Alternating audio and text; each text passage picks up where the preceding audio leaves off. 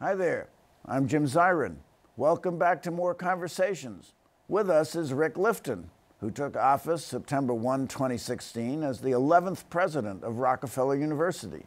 Founded in 1901 by John D. Rockefeller Sr. and situated on York Avenue between East 66th and 67th Streets, overlooking the East River, Rockefeller is a preeminent biomedical research center, offering postgraduate and postdoctoral education in furtherance of its dawning mission, science for the benefit of humanity. The university features 79 research labs and boasts 24 Nobel laureates, now or formerly on its faculty. Rockefeller has been at the ramparts in the battle against many of the terrible afflictions confronting us all. Rick Lifton is a world-class geneticist. One of Rockefeller's areas of concentration under his leadership has been the use of genome sequencing as a detector of certain hereditary diseases, long before such diseases present for diagnosis, and is here to tell us about it. Rick Lifton, welcome to the program. Thank you so much. I'm delighted to be here. Well, we're delighted that you are here, and tell us something about your background. You went to Dartmouth. I did. You play winter sports? No, I'm no hockey player. No hockey player, no skier? Not much of a skier either, but I went to Dartmouth. I grew up in a military family, moved all over the country and abroad, and landed at Dartmouth. Caught the bug for doing science, which was part of my father's background as well. He was a doctor, wasn't he? He was, and got drafted into World War II as a surgeon and ended up being, by happenstance, an expert in radiation physics in the early days of the space race. This is your father? Yeah. This is your father, that's wonderful. So it was interesting exposure to medicine and science at an early age, and I caught the bug from there, and that was the direction my career took me. So you went on to Stanford and got both a double discipline, an MD degree and a PhD in science. And did you ever practice medicine? I did. I did clinical training in Boston at Brigham and Women's Hospital. And when I went off to medical school at Stanford, it was clear to me that we were at the dawn of a new age where we were going to be able to use new technologies coming out of fundamental basic science to be able to start to understand the causes of disease at their most fundamental levels. And that's really the direction that I've gone for the last 40 years. I did clinical training in internal medicine, and then decided to just go out and start trying to figure out causes of important diseases that we didn't yet understand. So it was then that you became interested in hereditary diseases or genetically caused disease? Yes. So when I started as a graduate student, we were just getting the technologies to be able to physically get our hands on any piece of DNA that was of interest to us.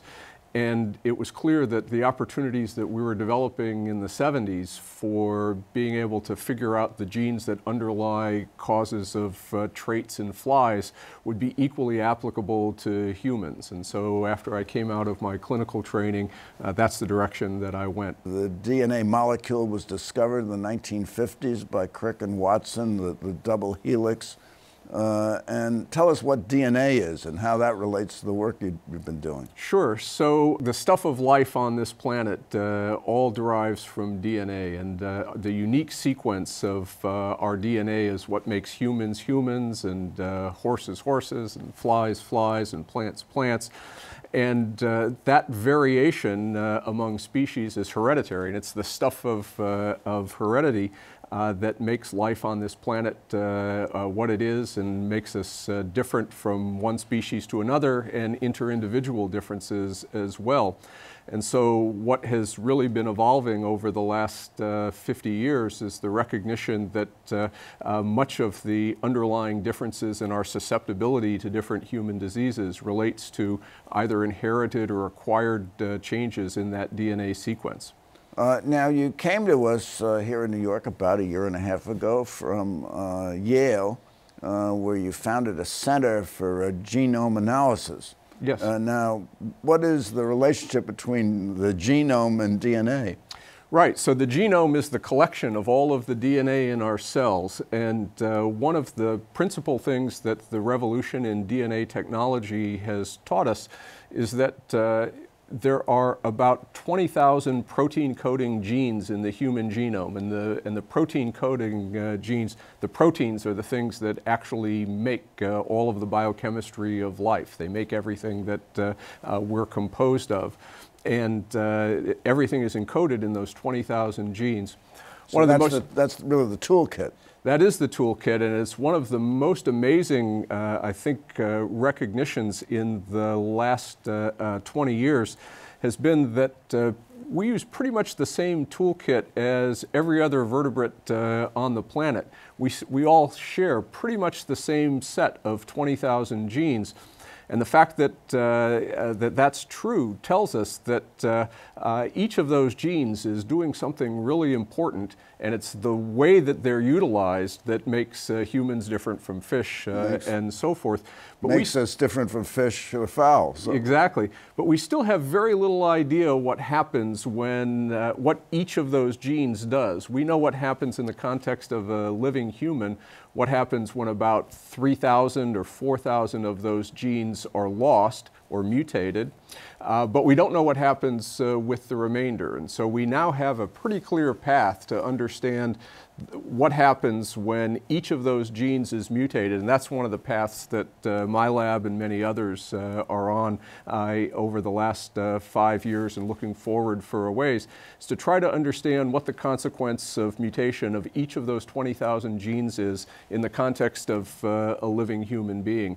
And that will help define what the opportunities are for diagnosis, prevention, and treatment of virtually every human disease. So how many genes in the human body? There are about 20,000. 20,000. Same set. How many are implicated in hereditary disease? So we know of about 4,000 right now, but we recognize increasingly that virtually all of these are going to have consequences if they are lost in one context or another in humans. And in some cases, there may not be an obvious consequence unless we're exposed to a particular environment or a particular infectious agent.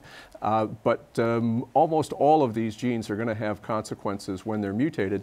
And importantly, these have been the targets for development of new therapies.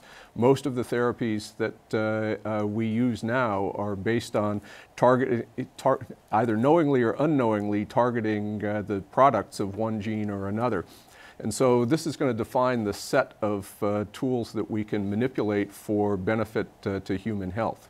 Well, your center at Yale was the Center for Genome Sequencing. Now, what's meant by sequencing? Right. So we know that there are variations in the DNA that change the structure and the function of each of the human genes. And until about 10 years ago, we did not have technologies to enable us to rapidly and efficiently determine the sequence of individual genes, much less whole genomes. And this has changed dramatically. When I was a graduate student in 1975, it was considered miraculous if you could sequence a couple of hundred bases of DNA.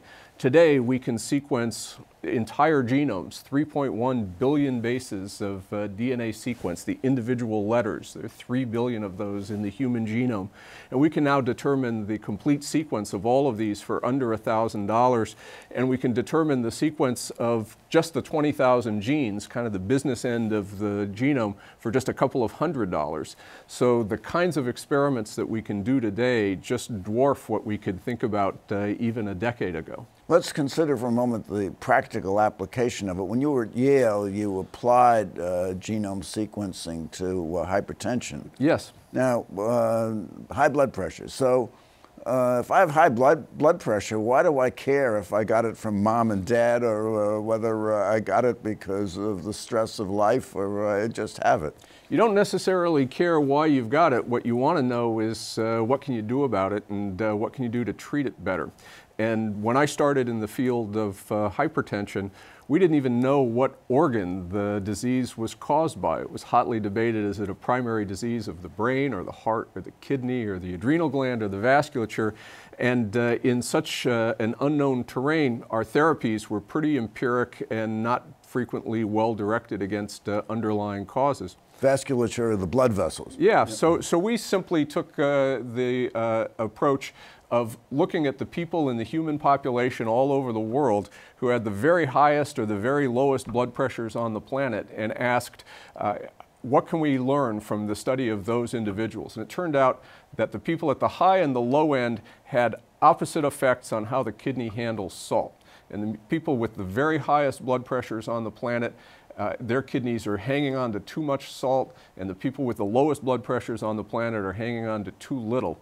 And that's driving how full the blood vessels are being filled with salt and water, and in turn determining your blood pressure. And this has led to recognition that modulating salt balance in the body is key to reducing blood pressure and preventing hypertension, stroke, and heart attack in the general population. So this was your discovery. Yeah. You received a prize, you received recognition for it. Some, yeah. Some, yes. Okay, so then you moved from Yale to Rockefeller. Now, why did you want to make the change at this point in your life when you're making so much progress at Yale and figuring out the cause of hypertension and other diseases? Well, I never thought I'd leave Yale. Yale is an amazing place, and I had a wonderful opportunity there, was there for 25 years, and had the best time. And when I was called to look at the job as president of Rockefeller, I thought, a lot of smart people at Rockefeller, you can find a president among them, and I told them no, I was very happy to stay at Yale, thank you. And they called a couple more times and finally persuaded me to come down and take a look at Rockefeller. Now, of course, I had known about Rockefeller since I was a graduate student, and it has a remarkable history and is an amazing place. But once I came down and looked at the job and looked at being at Rockefeller and living in New York, it was really an overwhelming opportunity, and one that my wife and I decided we couldn't pass up. The things that make Rockefeller so remarkable to me are its clarity of mission is just extraordinary. You know, unlike a major university, large university, we don't have a football team, we don't have an English department. No football team. How do you do it? Yeah, we're not very good at that. But what we do incredibly well is fundamental life science, and that clarity of mission starts from the heads of laboratory and permeates through our students, through our staff, and that clarity of mission is just remarkable and really makes Rockefeller an extraordinary place for doing biomedical science. Now, your organization is different from the typical university. I mean, there are no deans, are there? Yeah, so we have a very flat structure. We only have 78 faculty now at Rockefeller, and we are not siloed in departments. We don't have to teach individual courses, so we're not thinking about who's going to teach this course. We have to recruit somebody for it. When we go out to hire, the people who are doing the most extraordinary and transformative work that is going to change the way we think about their fields. And we give them generous, longitudinal, long-term support with the expectation that we're hiring the very best people and we're getting out of their way and telling them to go do great science. And it's in that environment. We're not siloed in departments. We don't have a bunch of geneticists on one hand, biochemists on the other, who are all talking to one another. Everybody's cheek by jowl talking to one another. And from that heady brew comes the most amazing discoveries. Well, your predecessor, Mark Tessier-Levine, was, I guess you'd say, a neuroscientist. He was interested in the diseases of the brain. Now you're at the helm. You're a geneticist. Does this augur a change of direction at Rockefeller? I think the directions overall remain the same of what can we do to change the way we think about and understand the science of life. And the things that I think are amazing about where we are right now in our history is the technologies are so amazingly rapidly evolving. So going back again to when I was a graduate student, the links between what we could do in basic science and how they related to medicine were pretty indirect and theoretical. Today, we know that the same signaling pathways that we've been studying in very simple systems, yeasts and flies and worms, are directly relevant to the biology that's going on every day in humans as well. And the ability to go from very fundamental science in model systems to humans has dramatically increased. And conversely, our ability to look at humans who have particular diseases and know that we can actually figure out what the causes of those diseases are at their most intimate molecular terms that intersection now is, it's a freeway that's just running back and forth all the time. And we have the opportunities in the coming years to understand the fundamental causes of every human disease, and this is going to lay out the opportunities for preventive and therapeutic strategies for the next 50 years. Well, you're describing the possibility of personal sequencing. You bet. So that I could go to a center or a lab, and they take a sample of my blood or some other DNA sample, and they're able to predict what diseases I might have down the road, at least what hereditary diseases. Is that kind of how it works? Well, we expect in many cases that will be the way it works. Today, the best example of this personalized medicine at a fairly large scale is in cancer, where we know that cancer is caused by mutations in individual genes that lead to predisposition to cancer and development of cancer. And we now have very good examples where there are specific mutations that if you're someone who has never smoked and gets lung cancer, it's very likely that you have a particular mutations in a particular gene. And if you know that, there are drugs that can be given that mitigate the the growth of that cancer. These are specific examples, but this is going to increase as our knowledge improves. And it remains an untested question as to how many of us will be helped by getting our genome sequenced. But in many cases, it's clear that we will acquire new knowledge that will help us determine what particular diseases we're predisposed to and how to prevent them. Well, is it 100% foolproof? I understand there are instances where you sequence a 65-year-old man and find out he should have died when he was 35 of some hereditary disease. You bet. So, yes, so we don't expect this to be a universal tool that will be of profound importance for every individual. What we do expect is that we will be able to identify individuals, for example, with a hereditary predisposition to breast cancer, where we can intervene early and prevent the development of the disease altogether. This is, I think, an important example of that's already in the clinic, that already exists. How costly is the test?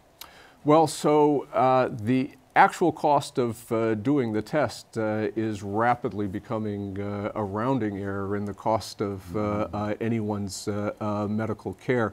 What it actually gets charged out at is perhaps another matter, and these are societal issues that we need to work out what the reimbursement is going to be for doing it. But the cost has come down by 7 orders of magnitude. So it's 10 million-fold cheaper to sequence DNA today than it was 15 years ago. It's pretty remarkable. So roughly how much is it for a sequence? Well, so we can sequence all of the genes in the genome for a couple of $100. A couple of $100? Yep. That's amazing. Yeah. Is this something you recommend that everyone should do? I mean, have you been sequenced? No, I haven't. And I think as we learn how to deploy the technology, I think we'll get better and better. Today, one of the biggest risks is that we know sufficiently little about the variation across the entire genome that we can't interpret many of the changes. But as we get more experience and on a research basis, we sequence more and more individuals and we get that data into accessible databases. If I want to understand my genome or you want to understand yours, the best way to interpret it is to compare it to the sequence of everybody else's genome that's ever been sequenced. And so we need to get all of the data in searchable formats so that we can take advantage of understanding if I have a particular variant in a gene, is that likely to be related to a predisposition to disease, or is it completely benign?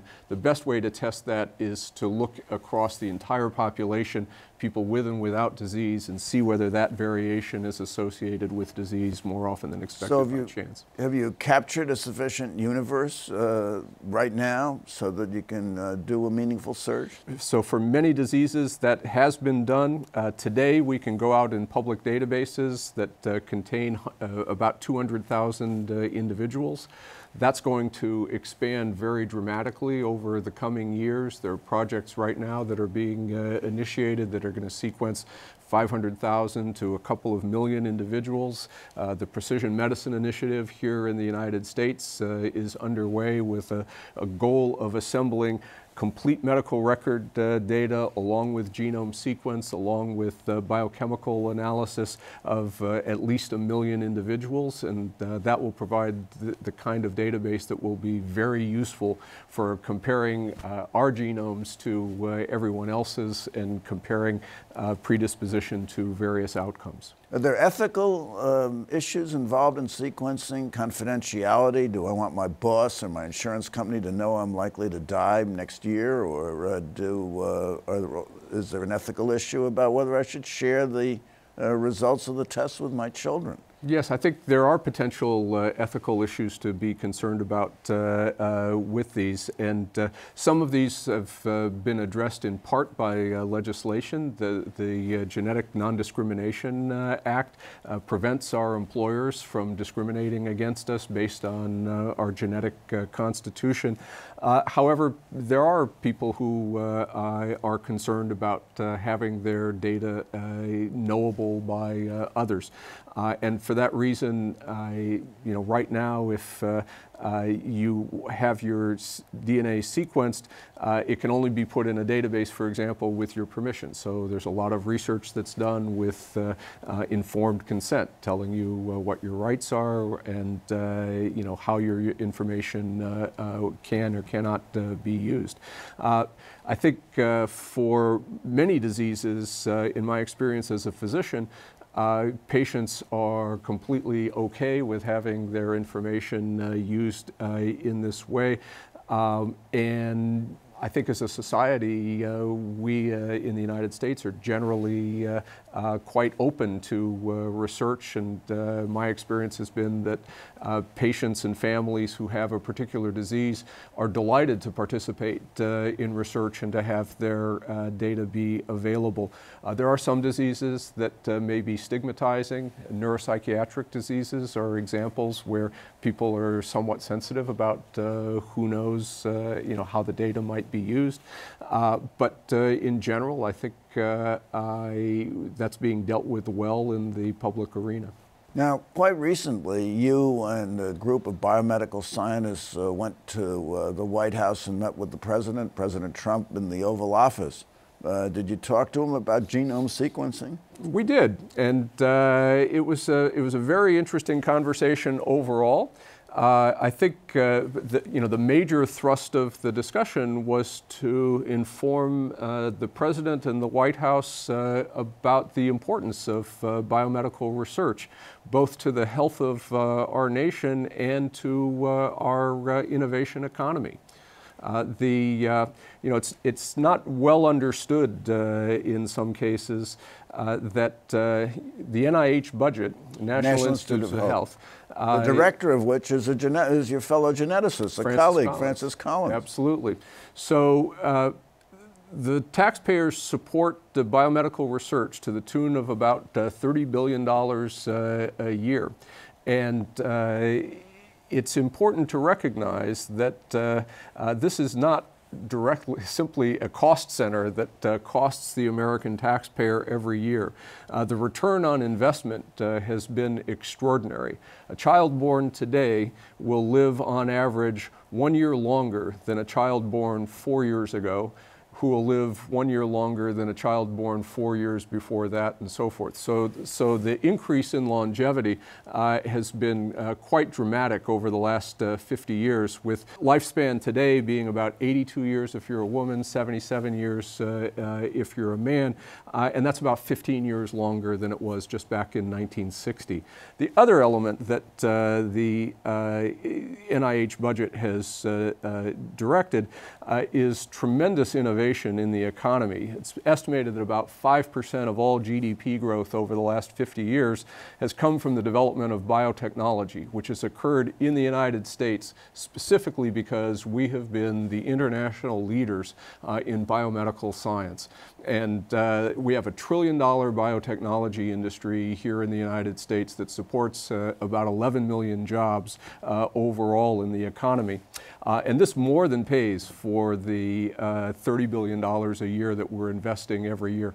We're the envy of the world in our investment in basic science. Envy of the world in our investment in basic science. Unfortunately, we've run out of time. This has been absolutely fascinating. So I have a question for you, Rick Lifton, and that is, have we come any closer to solving the riddle of hereditary disease?